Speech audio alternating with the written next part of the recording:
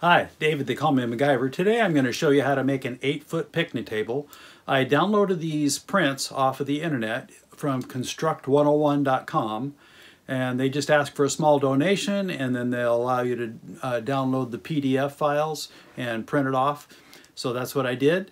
There is one spot in there that I changed the angle. They have a table brace that is set, they have it set at 20 degrees, and it just didn't fit right, so I did it at 22.5. And in the video I will show you which brace that is as well. But hang tight and we'll get started. So I'm making 5 of these tables, but that's why there's so many battens here on the top here. These are the tabletop battens that go underneath the tabletop, and each one of these will get 2 screws coming up from the bottom. So there's 5 marks, and then there'll be a screw going in on either side. Then these are the seat braces, and they get 5 pocket hole screws, and then they'll also get 2 screws on the end going through a brace that comes across the end of the table. You'll see that once we get done here. So after I've got one of these done, I have to make 4 of these for each table, 2 under each seat. So I just use the first one as my jig and put the same marks on them.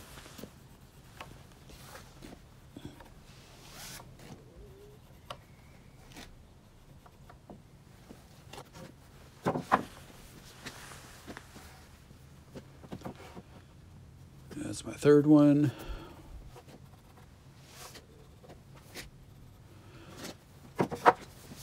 And then one more, but we're going to move on. I'm going to show you the Kreg pocket hole jig. There it is, and on the side you can see some numbers, and that tells you what the thickness of wood that you're using. So for mine, we're going to be using the 1.5 inch because these are 2x6s. So you move it and line the arrow up with the 1.5 inch. That gives you your angle and your depth.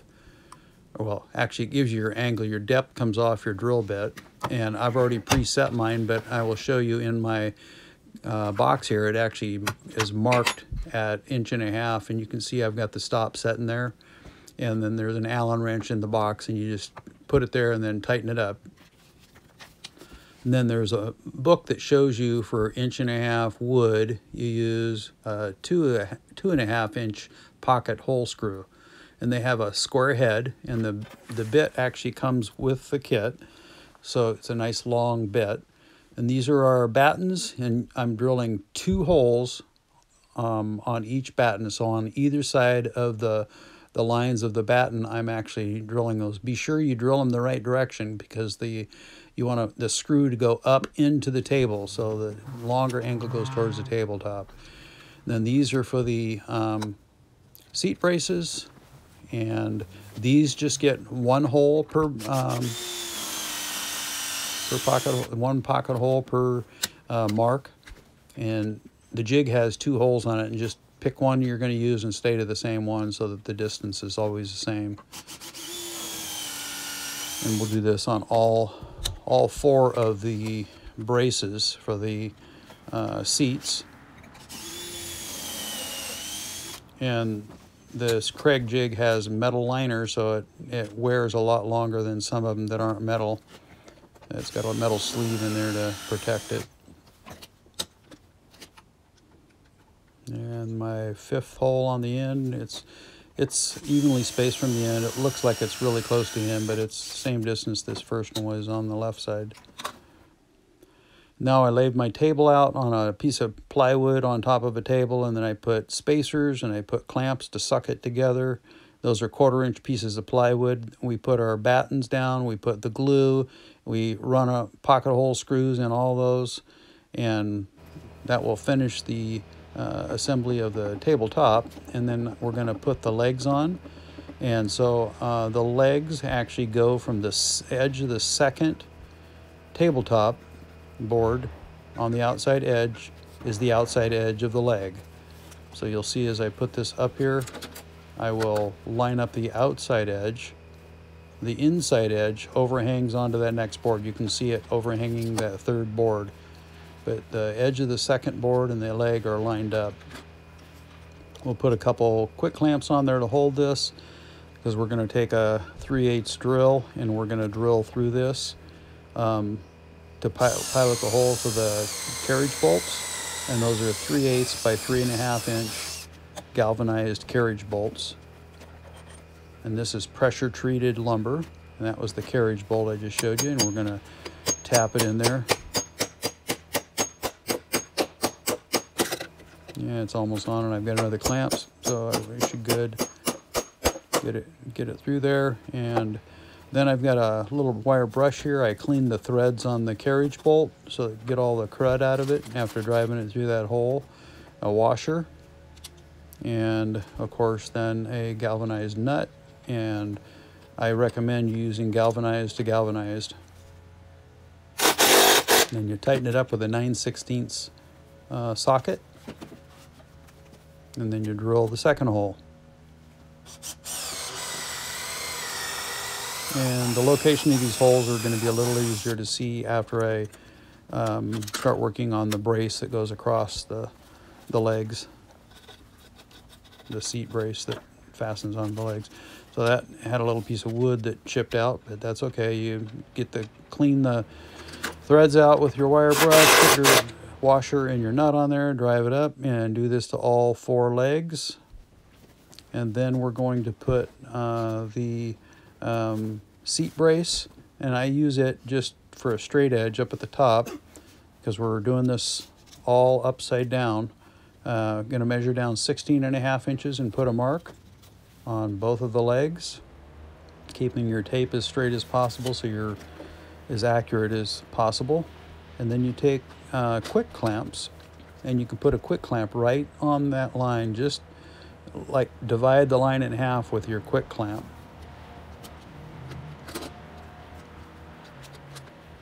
Because this is going to be a stop for you when you take that seat brace and put it down below here. Right there we go. And make sure you put it the right direction. See, the larger angle is toward where the seat will be. Then we want to center this on those legs. And so we get it real close here, and then I'll throw a clamp on here just to kind of hold it from falling over. And then I'll remeasure, making sure that we're getting exactly where we want to be. And I think I was just a tiny bit off, so I'm going to just tap it. Yep, that's good. We'll put another clamp up there just to hold it. And then what we're going to do is we're going to actually mark the bottom of this brace lining up with the 2 edges of the leg, because then we're going to have to take it back off and put that Titebond waterproof glue on here. So you remove that seat brace, and then we're going to squirt some glue on there, and you just kind of eyeball where you're going to go, remembering that 2x6 is 5.5 inches. And you could mark these if you wanted to be sure and just keep away from the line. You don't want to go too close to the line because you will have glue drip and squeeze out. So now I'm lining up the 2 lines that I made on each leg, making sure I'm back there. And then after I get it lined up, I'll grab a clamp. I'll pull that up. Same thing on the other side. And just like we drilled below, we're going to drill some 3/8 holes for those carriage bolts. And I think this is my 4th or 5th table, and my drill bit's getting a little bit dull, so you see it smoking a little bit. But also the wood is wet, which is kind of interesting. When it's wet, it has a tendency to smoke a little bit more. So we'll tap that one in. Clean the threads with a wire brush.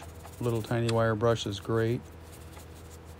Get the garbage out of those threads, put your washer on, then your galvanized hex head nut. And this one had a little booger on one side, so I turned it around and so I could drive it on and make sure I didn't strip the carriage bolt. We'll do the same thing on this carriage bolt.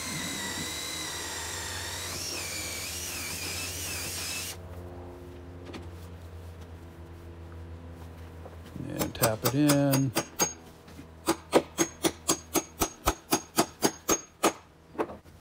Again, remember to clean those threads, put your washer on, your nut on, snug it up with your impact driver if you've got one. And we're going to do this with all four, and then we're going to measure 2 inches and 7 3/4 inches, and I'll take my square and we'll draw a couple lines. That just lets me know where the outside and inside of the, inside of the 2x4 is going to go. And I just noticed that the 2x4 is a little bit shorter than what the space is, so we're going to suck that up. This, you know, you get a little twist in the wood and it doesn't take much and it makes it too wide, so we're going to suck that together. Now I'll just ratchet it up and snug a little bit.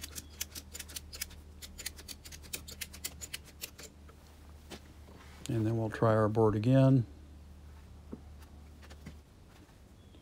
Now I don't show in this video, unfortunately. I must have cut that portion out, but after I got this in here snug, you know, where it was snug, then I just pushed it away from me a little bit and put glue in there and put screws in it, and then I did the same thing on the other. You can see the screws on the end of that seat brace. There's 4 screws, 2 in each. Then we're going to put the seats on, and I'm using my quick clamps again. And I do the outside one first, so I make sure it's lined up with that tip on that seat brace.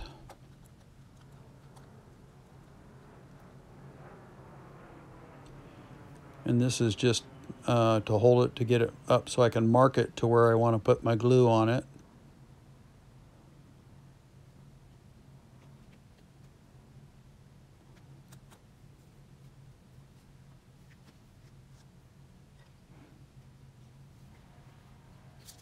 Checking to make sure my boards are centered. They are.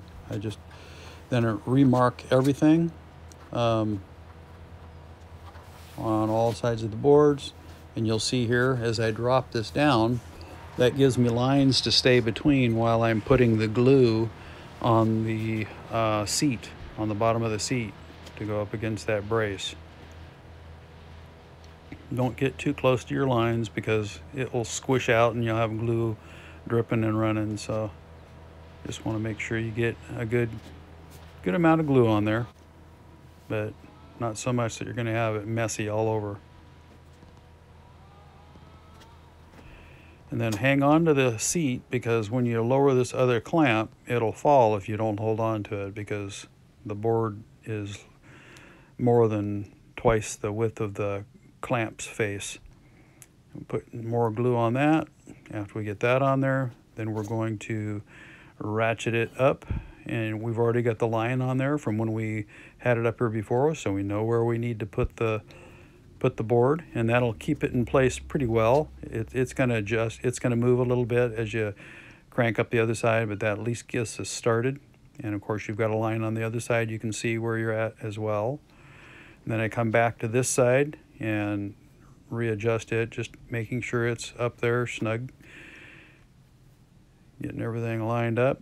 And then we'll put the pocket hole screws on this side, but before we do that, we're going to put a couple clamps on. Now I show these at an angle, but you can actually put them straight and they'll barely catch that brace, and that's actually how I do the inside of these. But you just want to snug them up. You don't want to reef on them too much. And then these are the pocket hole screws, and I'll leave a link in the description so you can know where to get those as well. And we're just going to run our pocket hole screws down. Also, you'll see me put my hand in there. I'm making sure that I didn't run them through the seat. That would not be comfortable if somebody had to sit on a screw head or a screw tip. So if you do go down too far, just back it out a little bit. Another tip is that you could adjust your gauge on your drill just a little bit shy of where it says to put it, and that'll give you a little bit more depth. I mean, just like a 1/16 of an inch or an 1/8 of an inch max. Then we're going to do the inside board for the seat. So I release that clamp, and then this one I'm just going to do the same thing I did on the first board. You pull it here and you reef it up till it's up tight or snug, and then this one will hold the board up there, and we're going to use it, and we just use it kind of like a jack. We pull it up, and then we're going to put a spacer in here. You want to space these just like you did on the tabletop. You want a 1/4 inch space, and like I said, I just used a 1/4 inch plywood. Now you can see I'm marking all the area on that second board, so we know where to put the glue on it. Then after we get that done, I take my spacer out, we drop this down, start putting glue on.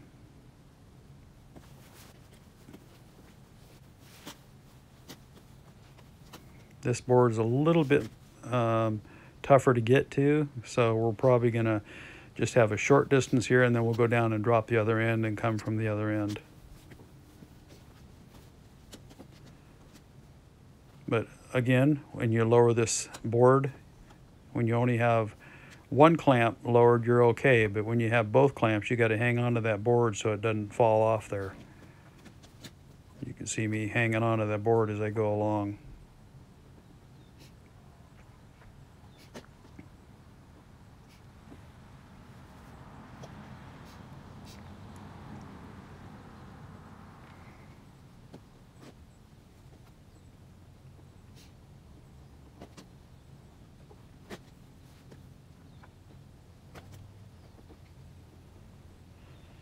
In this bottle of glue, I think I did 5 tables with this one bottle of glue. So, and it's, you know, just the filler bottle. You can buy it by the gallon.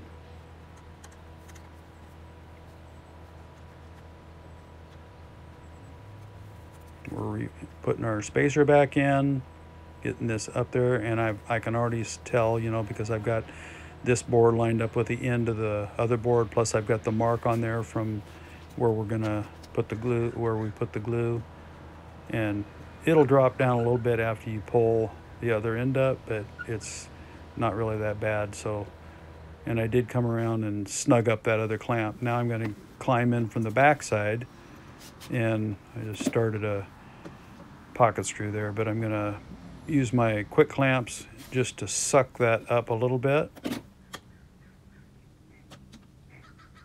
See, now I adjusted the clamp so it's straight up and down rather than angled. Check it, make sure that the screw didn't go through. Got another one right here. Checked it, we're good. I'm gonna put my other clamp on. Another pocket screw. And this is the 4th screw, and check it, make sure it's good. And the 5th screw.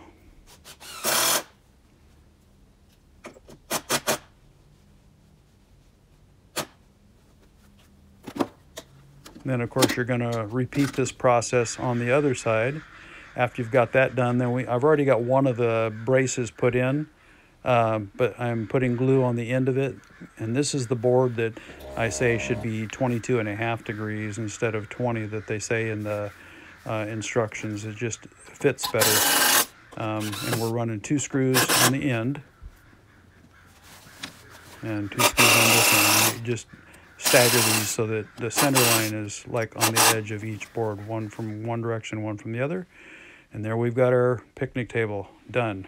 Well, thanks a lot for watching. I hope that was some good information for you. I will leave a link down in the description where you can get the Kreg pocket hole jig and the pocket hole screws. And if you haven't already subscribed to my channel, please do that. Click the bell icon, then every time I come out with a new video, you'll be notified. Thanks a lot for watching. You have a great day.